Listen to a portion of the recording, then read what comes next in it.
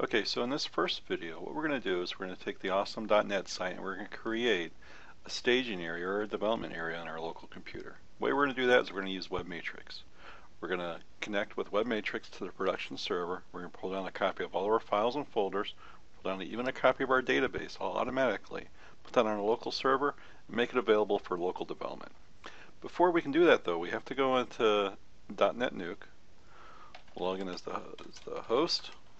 We'll put in our super secret password.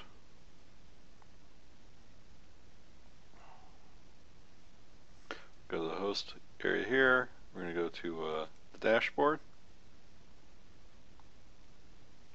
We're going to select portals.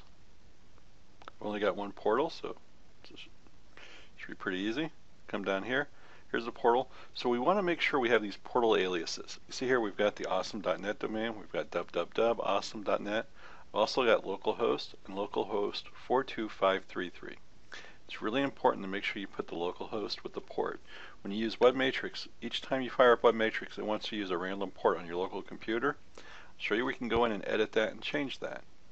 But in this case, I'm gonna use port 42533. The way you would edit that is you click on the little pencil here. You go down to advanced settings, and you go down to portal aliases, and make sure you add your portal alias. The localhost you don't really need, but I like to put it there anyway. Alright, once you have your aliases set in this database, go ahead and click update. The reason you want this alias is that if you go and try to load your production site on your local machine in WebMatrix and you don't have that alias, it's just going to redirect to the production domain, and you're not going to be really sure why things aren't working. So make sure you make this change first, okay? Once you have that change, go ahead and click the update here, and you're good to go.